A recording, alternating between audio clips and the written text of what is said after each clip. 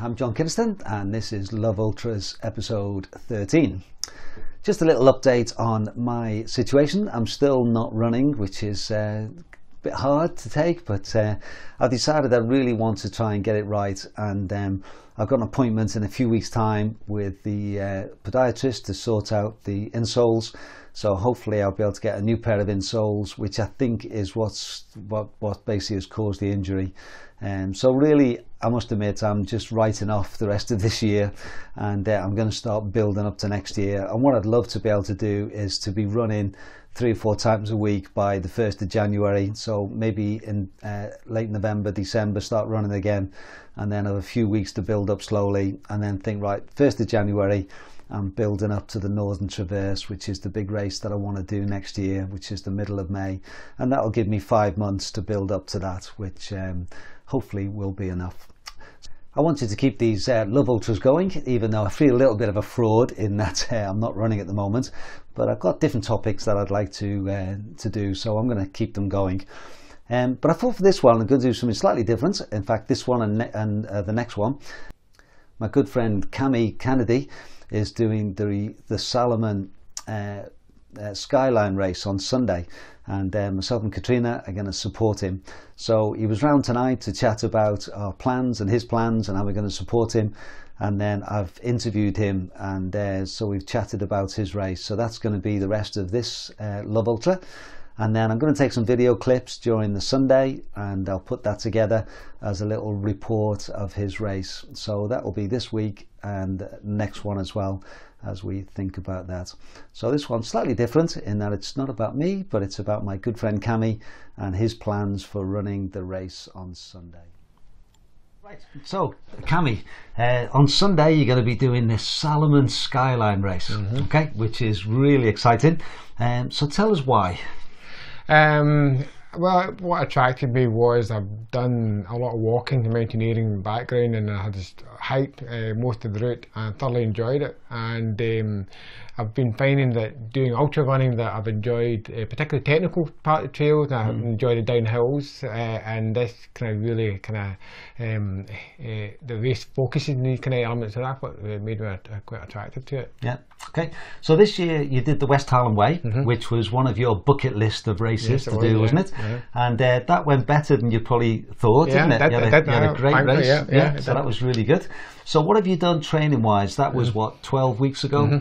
So what have you done between finishing that and getting ready for this race? Yeah, I've focused more on doing a lot more mountains. My running, doing a lot of runs up the Kilpatricks, the Ben Lomond. I've done a recce of the whole route of the Skyline, and that's been good. But also in the gym work, I've changed my gym work. I'm doing a lot more runs on the treadmill at the 15-degree inclines, and I've never used this before, but a step machine. It's basically rotating steps come around, and that very much simulates when you have to hike up the really steep slopes.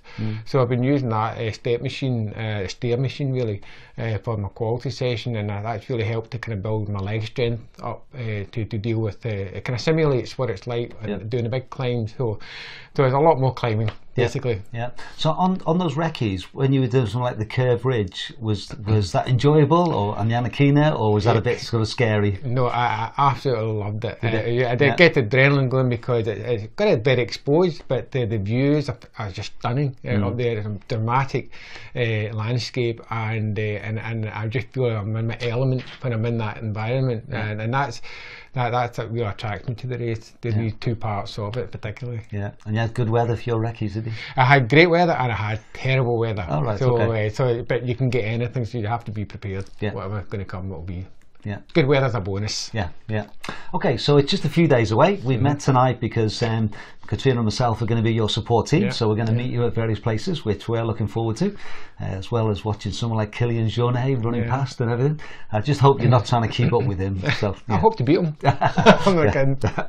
Not kidding, Kilian. So as you think about a race, what are you looking forward to most about being involved in this race? I think the Curve Ridge and the Anakirch, just the technicality of it, the exposure of it, and I think that's what can attract me the most to it. and obviously be able to share it with other people doing the same time, which it makes the experience even better. Yeah, yeah.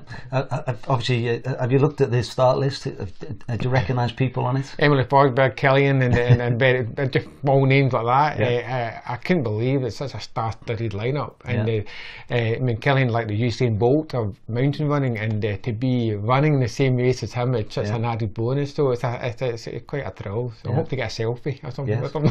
Yeah. It's quite hard to get in this race, isn't it? You have to have quite a lot of experience, don't you? Yeah. I was lucky in a sense because of my mountain leadership training and my mountaineering background and my rock climbing experience that I was able to kind of tick all the boxes. But you know, having had done the recce of it, and I understand completely why they ask people for that, because it is so exposed, and the last thing you want somebody to go up there and to freeze or even worse to fall off. So it is important that they have that criteria, because the race really kind of needs it, to be honest, I think. Okay, so we thought about some of the highlights and some things you're looking forward to. What's your biggest concern, would you say?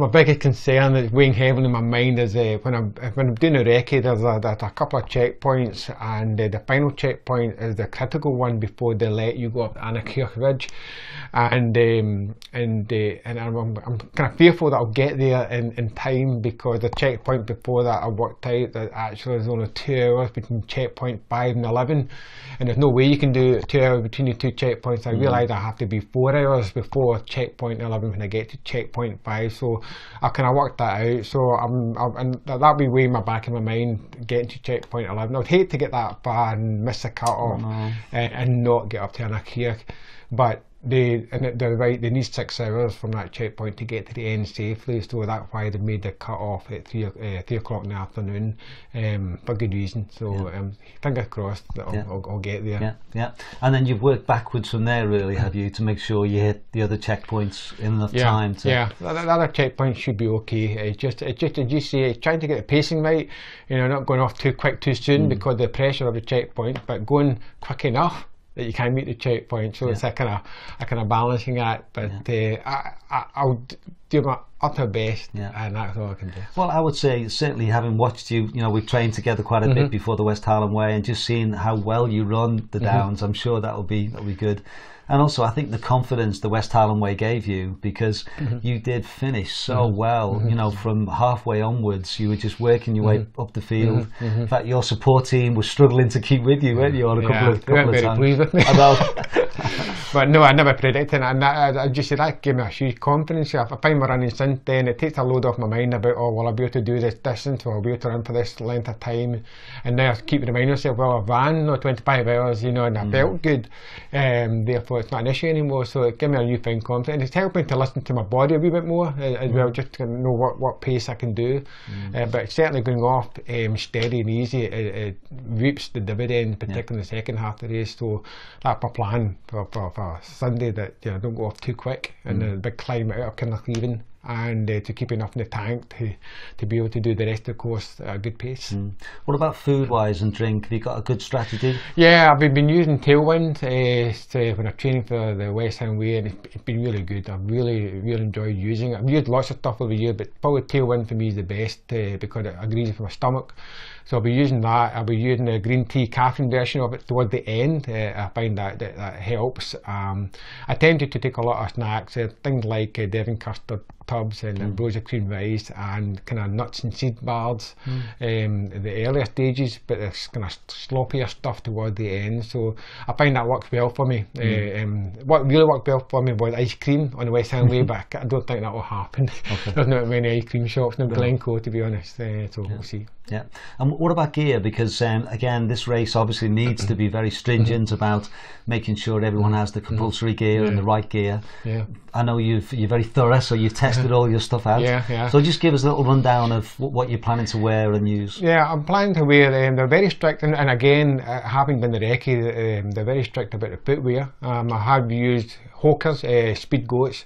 They've got a 5 mil tread, so I actually bought a new pair so that I've broken them in, but to make sure I've got a full depth of tread, because there are a lot of wet grass areas and it's deep descents, and it's very easy to, which I did a couple of times because I was wearing slightly older shoes.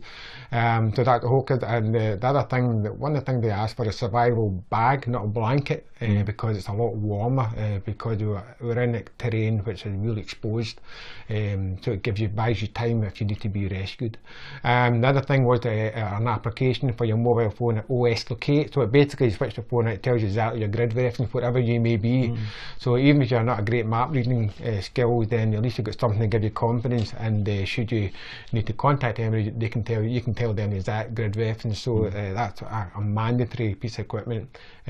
Waterproof trousers, stuff I wouldn't normally wear, but they ask for it to be taken along as well, and spare top, not worn at the start again, because I've found out even the wreckage, you can be great starting off the car, but soon you're top of Anarchy, it could be blowing a hoolie and very cold. So again, a good reason for why they want people to take that stuff. So it's slightly different, but it's good. They ask for that. Yeah, and they do have a bad weather route, don't they? Which would be a shame if you had to do that. Yeah, no, it's the bad weather route basically misses out my two favourite parts, which is the coverage and the Anarchy. But I'm assuming from bad weather, they're not really talking about rain or temperature. It's just more high winds, because particularly you don't want to get blown off your stride one way or another, because there's not much scope for that, particularly on the Anarchy Bridge, where it's quite narrow at points. So but yeah, they have to have it would be a disappointment. They'll have done all that training and then they're doing another route, but anyway, we'll take it as it comes. But the forecast at this stage looks quite good. It's okay. So, the weather looks kind of quiet, is the best way to describe it, but if it's like that, then that's great.